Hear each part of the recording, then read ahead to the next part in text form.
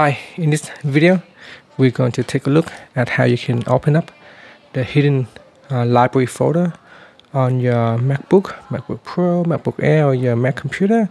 So first let's go to your Finder. So down here we click on Finder, and then we click on Application, and I'm just going to enlarge this folder.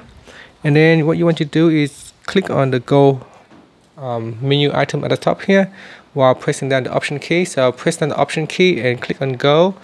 Now you can see if I let go of the Option key, this library folder will be gone. If I press it again, the library folder become visible. So you can see there, let go. So press on the Option key will make the library folder appear.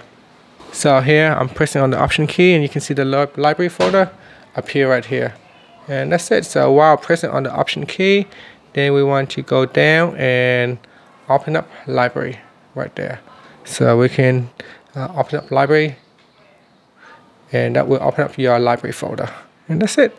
That's how you can open up the hidden library folder on your MacBook Air or MacBook Pro. Thank you for watching this video. Please subscribe to my channel for more videos.